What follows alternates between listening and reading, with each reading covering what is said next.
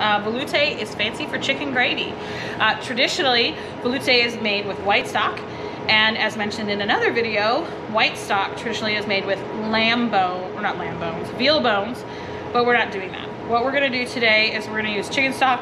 That is a acceptable practice in modern day culinary kitchens, to use chicken, fish, and even in Le Guide Culinaire, he talks about the different veloutés. You can have a fish velouté, chicken velouté, veal velouté, so lots of different kinds. So I'm making a blonde roux again, and equal parts butter and flour, whole butter. You can use clarified, but for this, I don't think it really makes a difference.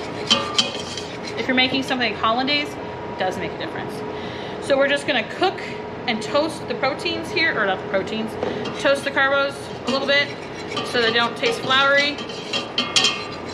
And then we're gonna mix in our chicken stock, and then we're gonna whisk it together, bring it to a simmer, make sure it's the thickness that we like, then we season it, and done. So I've got my roux cooked. It's a little farther than I want it, but that's okay, it'll still taste good. We're gonna throw in our stock here. I have to admit that stock is from a base. And we're just gonna saute this. Saute it, oh my goodness. Simmer it until it thickens up. And that's it. Simmer, season, and you've got velouté. It's one of the easiest sauces. So I finished simmering the velouté, brought it to a simmer. The thing about mother sauces is they're often thinner than people think they should be. And the reason why is because they're all designed to be made into other sauces.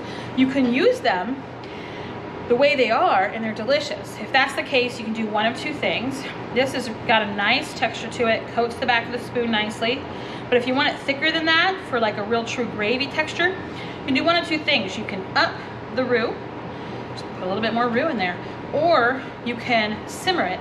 The thing about a flour roux is that the starch will maintain its integrity for quite a while cooking. And so you can simmer it down to the consistency you like, and all that's gonna do is concentrate your flavor. One thing I haven't talked about with this sauce is seasoning. Season at the end with these sauces.